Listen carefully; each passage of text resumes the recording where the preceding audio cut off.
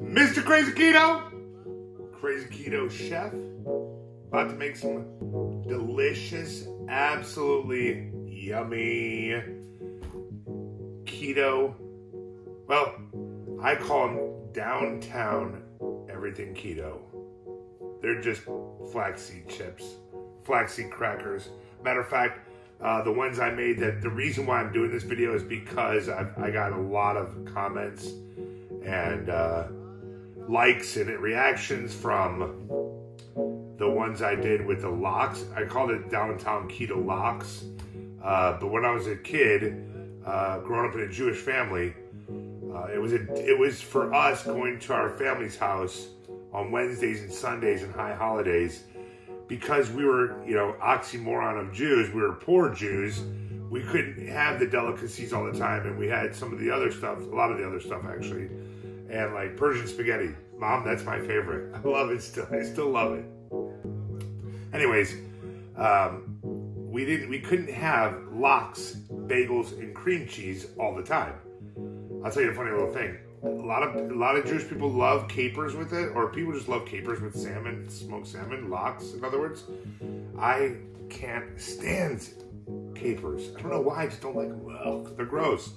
But I do like lox with a lot, like a thick cream cheese on it, and a bagel, an everything bagel, hence the everything flaxseed crackers with a cheese spread and some lox to top it off, maybe a little purple onions. That's how we do it. So let's get down to this, and I'm going to show you guys how to make it. It's super easy. There's only a few ingredients. Matter of fact, this one was for another one, so we're going to put that away. That's the rosemary. We're going to go ahead and make sure you got flaxseed, you got onion powder, garlic powder, everything bagel seasoning, which you can pick. This one was picked up at Walmart, Sam's. They also have it at Trader Joe's. And then you may or may not want to use some Redmond's real salt or pink Himalayan salt or whatever salt you want. Just be careful with it, because this has a lot of salt in it. And I'm going to use this entire thing for 1 cup of flax seeds. Be right back. All right, back on top, guys. We're making the everything bagel flaxseed crackers, which work well with all sorts of dips and keto-friendly, low-carb-friendly kind of cheeses. All you're going to need, really, is going to be a half a measuring cup, a half cup, a full cup, a tablespoon, a spoon to stir with, maybe a fork to mix it up with, and some water, some filtered water. That's it. There was one thing that I might add, guys. I haven't decided quite yet if I'm going to add it to this one, but maybe some cayenne pepper if you like a little spice. Okay. So we're going to take our flax seeds. Okay, we're going to start first. What you need to know, the most important thing you need to know about this recipe is you're going to use 2 parts flaxseed, so that's why we have the cup. Then we're going to use 1 part water, a half a cup. And then the tablespoon is going to be for all the other ingredients, okay? So what I'll do is I'm going to go ahead and first, I just eyeball this, guys. I'm going to use organic virgin olive oil, okay? Or you can use avocado oil. You can use any kind of oil, really. But I choose to use this. And what I'm going to do, guys, is just put a little bit, like maybe a tablespoon, yeah, a little bit more than a tablespoon, but you don't need much. It's not imperative to this recipe. I'm going to add a little. The rest of the way, I'm going to fill it up with water. Okay, so it's coming out just so it's right. Okay, and then what that's going to do, it's going to bind it, and it's going to soak in this. So guys, this is just, that's all you need this half cup for. After that, you can put it in the sink. The 1 cup. Go ahead and take our flax seeds now. And if it gets a little, you know, if a few fall in there, it's not a big deal, guys, because you'll see this is such an easy recipe to make. I mean, seriously, it's super easy. Pour that in there, okay? We're gonna take our everything bagel seasoning. There's only one size, I think it's a 2.6 ounce, 74 grams. Now just remember, make sure if you're measuring your macros, if you're on a keto diet or low carb, you're measuring anything, make sure you remember this has got 74 grams. And I just pour it right in, and I use the Carb Manager app. Now I pay for the premium. It's like 14 bucks, I think, for 3 months. But you can use the free one. It works just as well. It tracks all your macros. I can even scan this barcode, and it will pull it up for me. Or you can save it in your favorites, your foods. Real simple. And this is nothing more than organic golden flaxseed. Trader Joe's sells it. Whole Foods sells it. If you're lucky, this is the last Whole Foods had when I was there. And then now what we're going to do is I'm going to kind of, because there's a lot of salt in this mix, in this actual, in the everything bagel, we're going to go ahead and not add salt to this mix. I made a salty one, and those were a little bit too salty. I like salt, but they're a little bit too salty. Psyllium husk, guys. This is fiber powder, psyllium powder. Okay, and what this does is it thickens it up, it binds it as well. You don't have to use this. The original one I made didn't use this, but I'm gonna use about a half a tablespoon. I'm gonna use about a half a tablespoon. Okay, pour it right on top. And then I'm gonna show you guys, you're gonna think this is crazy, but I'm gonna use quite a bit of onion powder. And I buy the onion and garlic powder at Sam's for, bulk. So I put it in these little tiny, Best Choice, but they're organic. So we're gonna use one. And we're gonna use two onion powders. Now it's not gonna be overpowering, guys, because if you haven't made any flaxseed anything before, what you're gonna learn is that flaxseed and any kind of seeds that are not salted, they're raw. You got everything raw. Like you got pumpkin seeds you can use, sunflower seeds, that's a good one. Sesame seeds, you can use all that in the mixture. That's a lot of what's in here. And then flax seeds, of course. And so I add a lot of this stuff because I love the flavor of it, and it doesn't do anything to your macros. It doesn't. I mean, listen, if you're on a keto diet, there's nowhere in any keto book that says you can't enjoy what you eat. So I enjoy what I eat, guys. That's how I've lost 55 pounds in 47 days. So I'm at number 3 right now, right? I'm gonna put 4 in here. There's 4. That's garlic powder. I know it sounds crazy, but let me tell you, it's delicious. And the only reason I put actually no salt is because last time I did put some salt in, it just it was too much. So now all we're gonna do is you're gonna mix this together. The water, oil in there, and you may add a little bit more water, but you really wanted a thick consistency. So remember I said it's 1 part water and 2 parts seeds. So if you can see this, you're just gonna mix it all together. And that's smelling wonderful right now. And you could even use some fresh garlic. You could grate some garlic. You could grate some onion. You could actually, I would use dried, but you could put actual onion if you minced it up, or minced the garlic and want to mix it into this, you could. But I think garlic powder does the same thing, so we're good with that. Now what you want to make sure, guys and girls, ladies, is that you want to make sure you mix this up real well, real well, because what happens is that from the water and the oil and the seasoning and all that powder, I'm gonna add a little splash of water.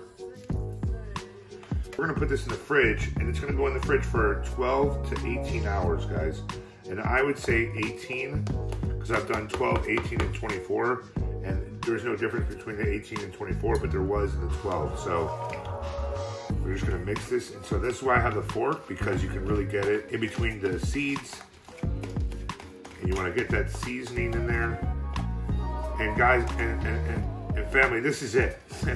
This is literally it. The next thing would be to put it in the fridge. I'm gonna put it with a lid, with a Rubbermaid lid. It's got this little vented it. I've never tried it with it closed, but I have tried it with this open and it works out fine. But you can also, and it's not that serious, you can use any kind of bowl. You can use a metal, use porcelain, glass, whatever.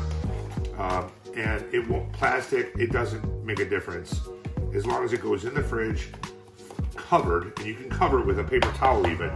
That's not the main point is not the cover, of it, but actually putting something over it in the first place, okay? All right, guys, back on top. So it's been 18 hours since we put the flaxseed mix inside of the fridge, and now it is a thick paste, I would assume. It's like a paste kind of thing, so we'll open that up. Yep, and we're gonna go ahead and you're gonna see that I'm gonna stir this up. So you're gonna need, for this step, you're gonna need a pan to go in the oven. You're gonna preheat your oven for 300 degrees or 325, depending on how thick you make it. The easy way to do this, guys, you're gonna want some parchment or baking sheet paper that you can put in the lining of this. What I do is I flip it over like so and put the paper and cut around. That's it. So then it fits. So you're gonna need 2 of those. You're gonna take one, and it doesn't matter which way you put it, up or down. You're gonna put that in there, okay? You're also going to need a spatula of some sort, or you can use, it doesn't matter how big or small, the bigger ones are easier if you're spreading on a bigger sheet. You're gonna need some sort of spatula, and again, with a fork to stir the mix of seed. So now it's gonna be a lot heavier. It's gonna be a lot, the word I was looking for previously was hearty. It's gonna be a lot more hearty now with all the things that we put into it. As you can see, it's holding its shape better. Okay. It should almost feel like, at this point, guys, like rice that's been cooked and refrigerated. It should be that kind of consistency, okay? Oh, you're also gonna need something to roll it with. I'm gonna use just something even on both edges. This is even, it's a cup. It's a heavier plastic cup. So I'm gonna use that to roll it out. And what we're gonna do with this now is we're gonna take this mix and just kind of scoop it on there. And we're gonna flatten it out first with a little bit with the spatula, and then we'll come back and roll it. One thing, guys, is that you shouldn't have to do is grease the pan. You don't really want to, on the edges even. It will stick to it if you get it on the edges, and depending on how long you bake it, it can get pretty hard on there. So just make sure you realize that when you're rolling it out, you want to roll it evenly so it cooks evenly. That's the key to this. Because I like mine a little bit thicker, I'm gonna go ahead and use the entire mix on this pan. This pan is about, let's say about a 9 by 12, 9 by 13-ish. So once you have it all in there, you kind of want to get it to even distribution. And you can come back around and trim the edges. I think this time, guys, what I'm gonna do is I'm gonna score this with a pizza cutter. Not cut through it, but I'm gonna score it and see if that helps me get the effect that I'm looking for in the cracker sizes, so that I can measure my macros more effectively. And what I'm gonna do at the end of this is I'm gonna weigh this entire pan with the parchment in it, or excuse me, with the parchment in it, in the pan without the seeds, because then I know how many grams the entire thing weighs. And then you can divide that by as many as you cut or break off into, and kind of get a rough estimate that way. I wanna do it by scoring because I want to be exact with my measurements because of where I'm at in my journey. You know, if you move it around and there's too much, it comes. I'm making this now. I'm really kind of getting the work done for the rolling before I roll it, because I want to make sure I can get it as even as possible. You don't have to do that, guys. You can do. You don't have to spread it out the way I did. Now it's going to stick a little bit to the side, so I'm going to come around here like this and kind of just edge the sides back down when I'm all done. See, that's what I'm going to do. And it's kind of premature because you're going to want to do that after you roll it out. Like I said, guys, I'm trying to get close to even for me as possible, so it takes less of that. Because I don't have a rolling pin, and if I did, it wouldn't fit in this anyways. I don't think. You might be able to get one that's small, but now what I'm going to do is, and if you can, guys, if you can keep your parchment paper on it in your oven, I happen to be using my air fryer, which is also a bake and broil and air fry all together. So I'm going to do that, but the fan in it sucks this up. But if you can bake it with this on, do it. It turns out a different way. And not really that much different, but it does turn out better. So here's what I'm doing. All I'm doing now is I'm just going to roll it out, make sure that everything's even. And then I'm going to come back around and I'm going to take the edges down.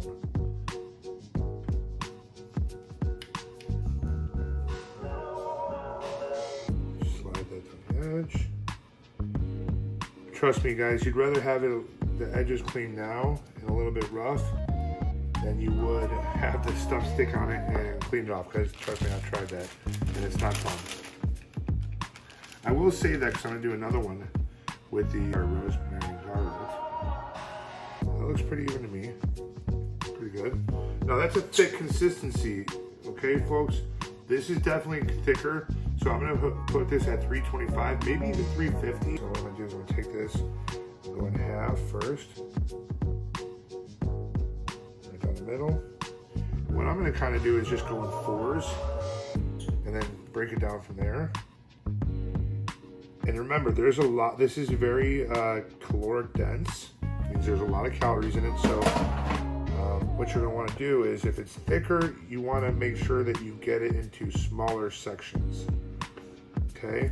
You wanna make sure you get it into smaller sections, because then you don't have to worry about your carbs building up or your protein or your calories on you with just, 5 of these, right? Or 4 of these or 3 of these. And that way you can really enjoy it, because these are delicious. These are absolutely amazing. So now I've got split it into 4s. Each quarter that I split already, I split again. And I'm going all the way almost to the edges, as far as this is, because this is a rounded, this thing's rounded. So, but that's good, because then what's going to happen is, you can use anything. You can use the back of a butter knife to score it, which I think I'm going to try here. You can use a pizza cutter, which I was going to use, but that might cut all the way through. And the point of this is just to basically make it so that you can break it into even sections when it comes out and it's fully rested and it's cooled off. That's pretty much even. So you've got now, what we'll end up doing is you got 1, 2, 3, 4, 5, 6, 7, 8 times 4. You've got 32 individual pieces. We're gonna go ahead and put this in now. You see, individual sections, and they're about, I want to say probably about a 1/4 inch thick again. And so what I'm gonna do is, now that it's on 325, and I'm gonna put it in there for check back in about 40 minutes. They're cooled off. We took the everything bagel flax crackers out of the oven. They're nice and scored. I'm gonna get into that in a second. But here's what we used, just to recap. We used 2 tablespoons of organic extra virgin olive oil. We used an entire 74 grams, which ends up being 23¼ teaspoons. That's the equation that comes up in the Carb Manager app that I could come up with for you.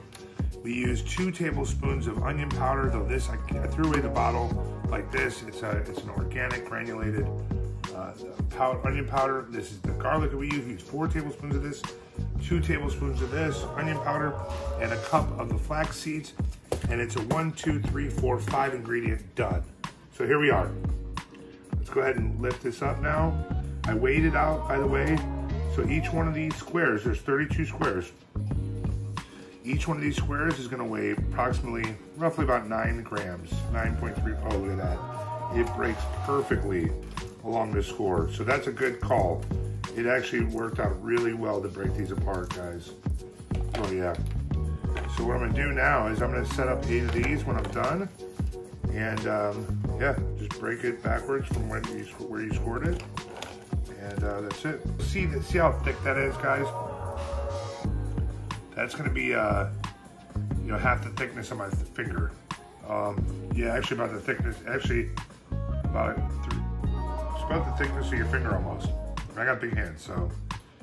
But these are gonna break apart into the different squares that we made. So it just breaks apart just like that. Like a candy bar almost, that you would get at the store, right? And if you go nice and slow, like I wasn't doing, you're patient with it. It's not that hard, but what you're gonna do is it's gonna end up falling. They'll break apart. If they're nice and crispy, they'll break apart. These are a little overdone, but I'm not gonna sweat it. Because of what I'm gonna do next is put the roasted garlic and shallots and green onion and chives, 3 cheese cream. I'm gonna put that on top of those, and we're gonna come back on top after I do that and show you guys the macros for however many we put together with salmon. The picture I showed you guys, I'm gonna create that right here on a time lapse and let you guys see how I do it. And we'll come back with the macros.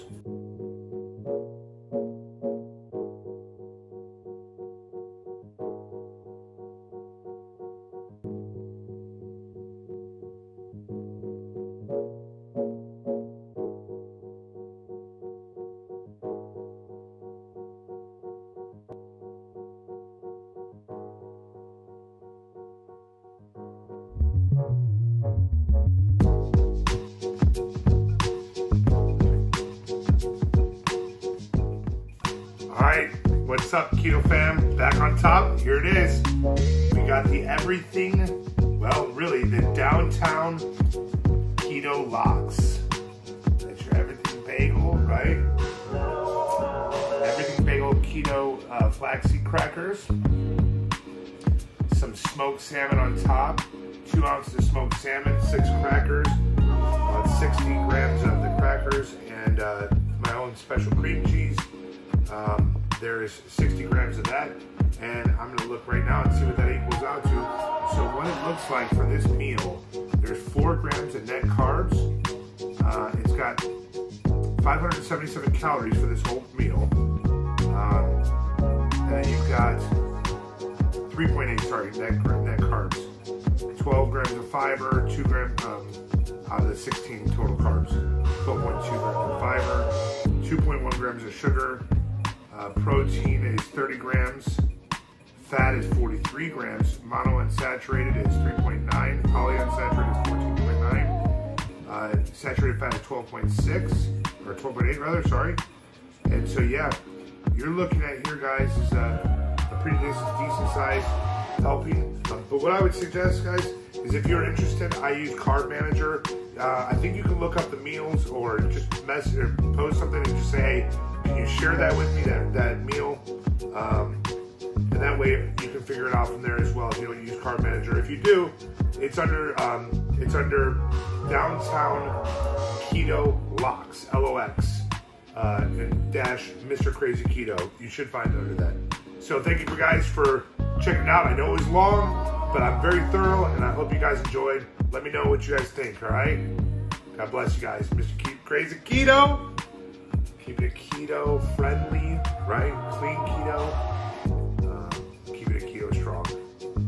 Oh, happened, baby. 90-day beast. Check it out. Look at that. You know what that is? That's 40 pounds. 40 pounds. And today is day 30. It's not even over. 40 pounds. Coming strong, keto strong, on my 90-pound goal. I did it! 40 pounds in 30 days. Love you guys. I'm stoked. I'm so excited. I would show you, how the transformation looks, but I'm walking around without any underwear on. Just kidding. I'm not. Gotcha.